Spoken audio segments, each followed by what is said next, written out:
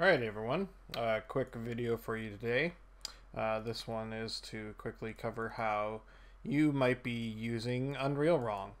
And importantly, using the ever huge utility of print string. I wanted to show real fast on the setup of... You're probably setting this up wrong, especially when you're actually doing some more than just some basic debugging. So the very basic example of this, let's do like a left mouse button input. Put that in here. Let's change this and be like left mouse button pressed. Hey, that's awesome. Alright, compile, save, and then jump into game.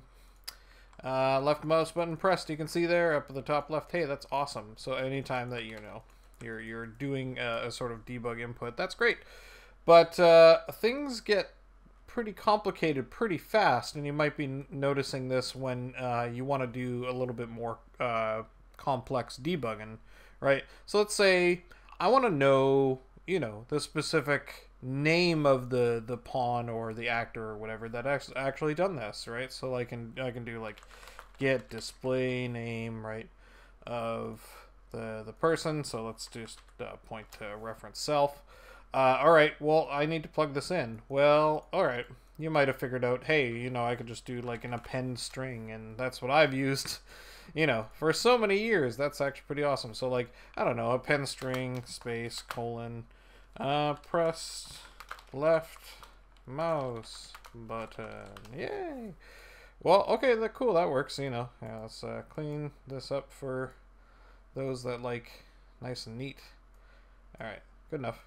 And then jump into game, and you can see, hey, player third person character C0, which is just your basic character. Press left mouse button. All right, that's awesome.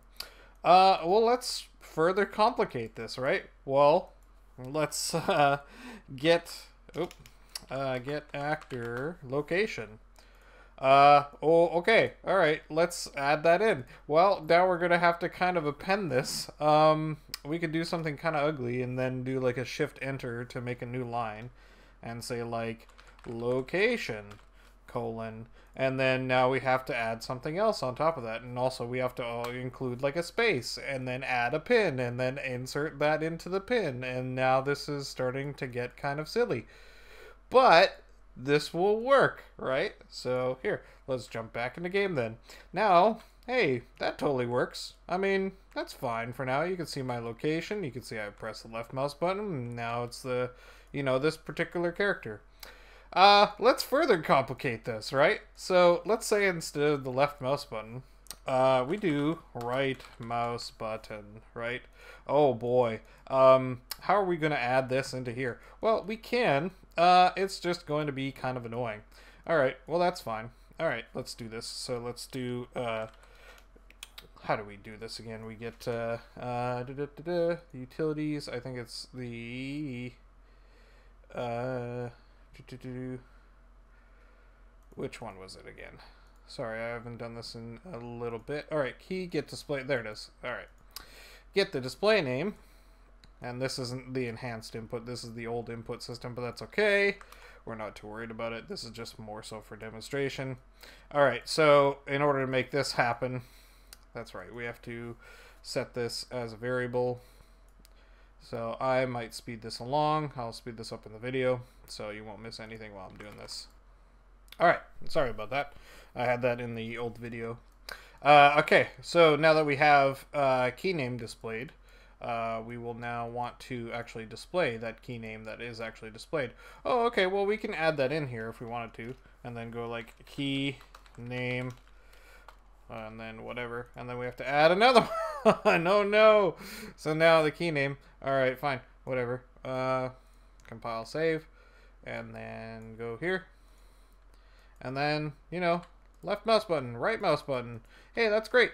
Well, now let's say that your boss or customer or whoever says, well, I want these rearranged. I don't want the key name to be below the location. I want to switch these. Well, that's just a pain. You see how like how frustrating a lot of this stuff can become, right? So like it's just like, well, now I need to move this stuff around.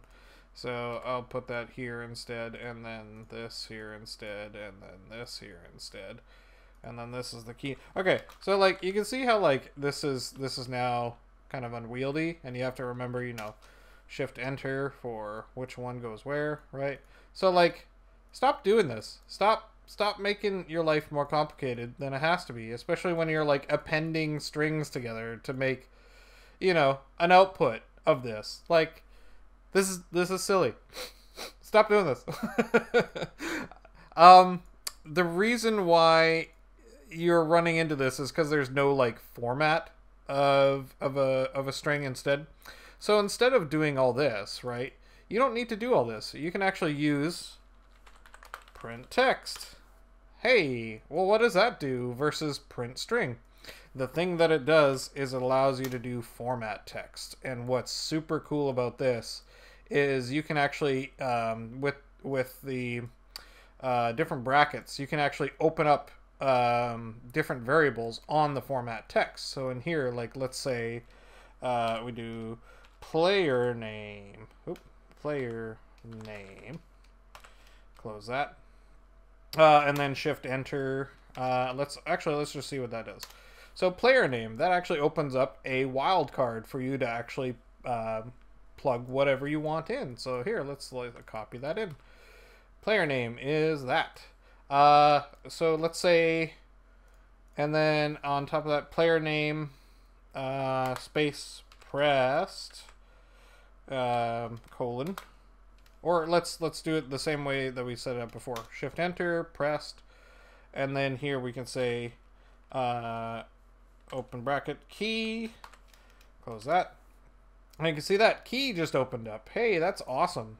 So now I can take the same thing, and since this is also a text, actually I created it as a text, didn't create it as a string, directly in as a string. Oh, since it is a wildcard, this will format down whatever input you're actually getting it. So the same thing with get actor location too. Like let's take it directly. We don't even have to do like a string conversion, right? So it included in there, pressed key, whatever. Just clean that up. And then location, colon or whatever. And then do the same thing. Location. There you go.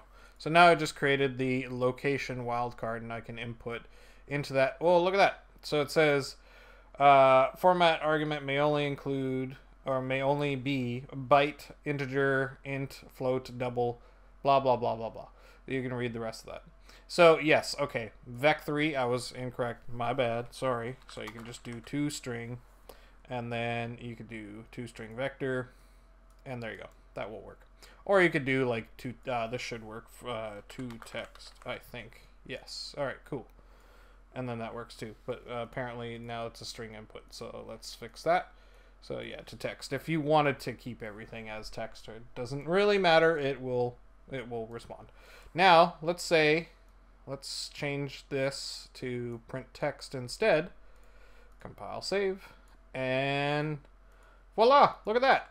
Isn't that so much easier than doing these crazy append over and over again? Don't do this. Do this. All right. Good luck, developers. We'll see you in the next one. Cheers.